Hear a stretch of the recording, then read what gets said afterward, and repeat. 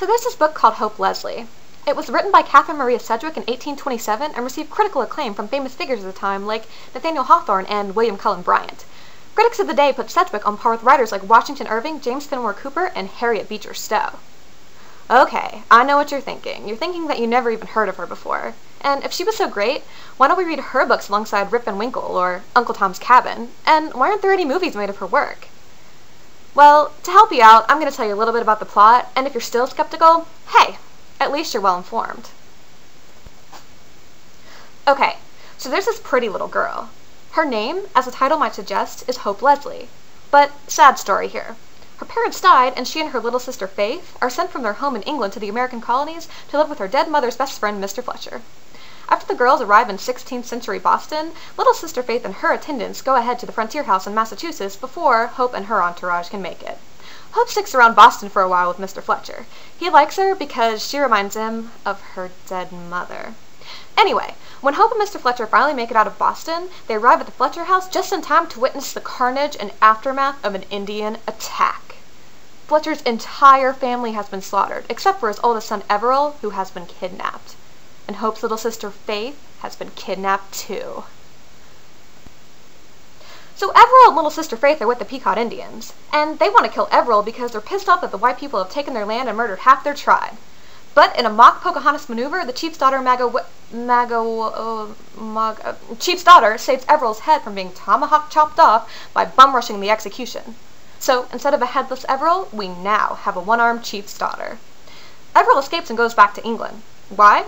No one knows. But little sister Faith, she's still a Pequot captive. So Hope Leslie's childhood is filled with longing for little sister Faith, as well as with letters back and forth from England with dear Everell Fletcher. Eventually, Mr. Fletcher sends Hope Leslie to live with some Puritans in Boston. Well, not just any Puritans. Governor Winthrop and his crew. She's supposed to learn how to be a real lady, and apparently the Puritans have a monopoly on that.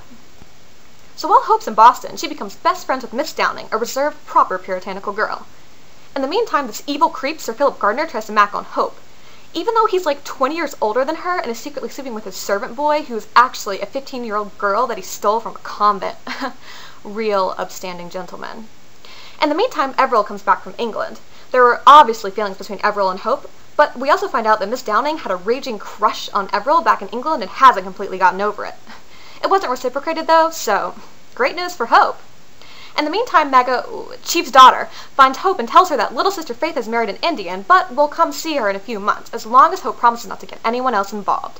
Hope reluctantly agrees, but doesn't realize that the evil Philip Gardner found out about her little deal while he was spying on her, and is devising a plot to use this information against her so that she has no choice but to marry him. And, well, that's all you're getting from me.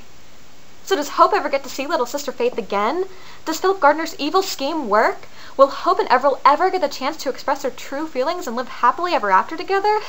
Well, you'll have to read the book to find out. Oh, and then I mentioned that there are Native American battles, witch trials, a band of drunken, orgy-bent sailors trying to seize Hope, and massive explosions! Yeah, that's Hope Leslie for you. A lot different than the normal overly emo seduction novels and self-aggrandizing, inflated prose from the rest of the era. So, in all your spare time as a college student, give the book a shot. Hey, what's the worst that can happen?